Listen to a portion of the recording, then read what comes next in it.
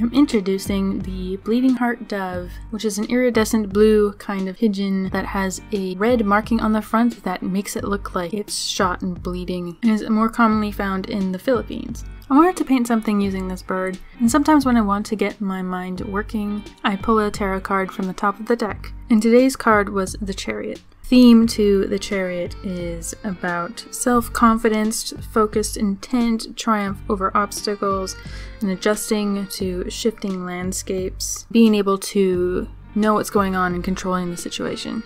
So using these themes of determination and controlling your environment, I decided to give the Bleeding Heart Dove a real visually decorative, powerful heart, and I placed them in a thicket, which tend to take over everything and smother everything in its path before anyone realizes it. But in this image, the strength of his determination is giving him protection from the encroaching threats.